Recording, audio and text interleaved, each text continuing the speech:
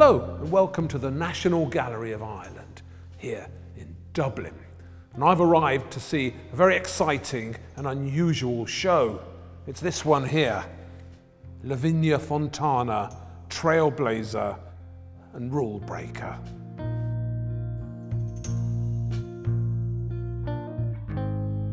So who was this trailblazer and rule breaker? Well, she was above all the daughter of a painter. Her father, Prospero Fontana, was a very successful artist in Bologna at the time, and he it was who gave her the education she needed to become an artist. And this was incredibly rare at the time. And amongst the many things that Lavinia Fontana was, she was one of the first women artists to make a career for herself painting portraits. And that's what you see at the beginning of this show. Lots and lots of wonderful portraits.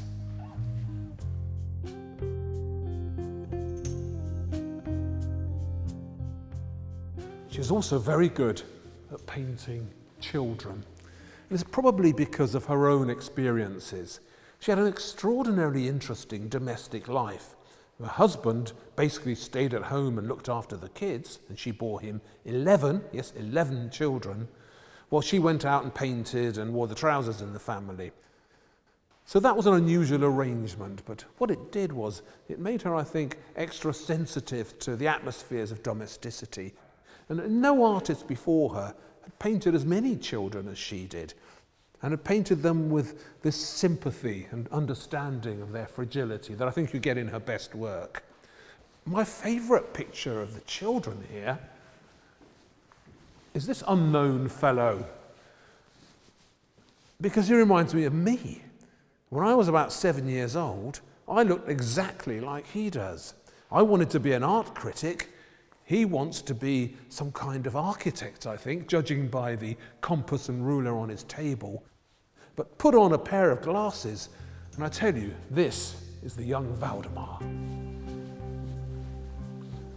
So the show is divided into these various sections. Section about Lavinia and her women, section about Lavinia and children. This one is about myth and allegory, another of her specialities.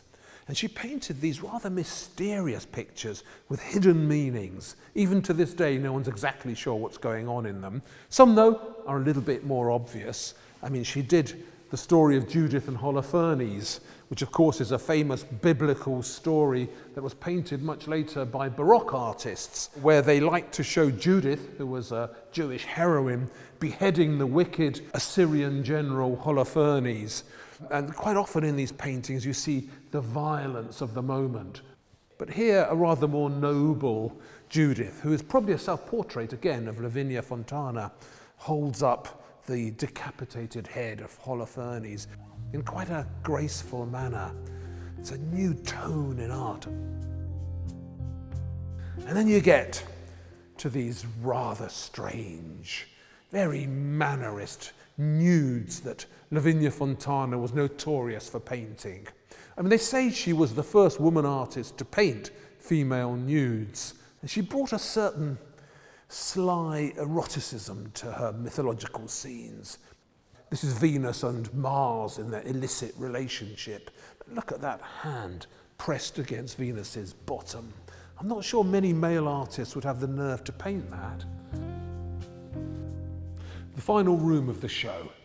In the last stage of her career, Fontana was so successful that the Pope in Rome called her to the Vatican. So she left Bologna and came to Rome, where she produced some of her most ambitious and certainly her largest pictures. This strange nude, that's Minerva, the goddess of wisdom. Except she doesn't look very wise on this occasion. She's getting ready to put on her clothes and her attributes are all around her. But it seems to be more of a picture about the sly, mannerist eroticism that you get with Lavinia Fontana. And this is probably her masterpiece, biggest picture she ever did. It belongs here to the National Gallery of Ireland in Dublin, and it's an extraordinarily interesting picture. What it actually shows is the arrival of the Queen of Sheba at the court of King Solomon. So it's a biblical scene, but it doesn't look like it, does it?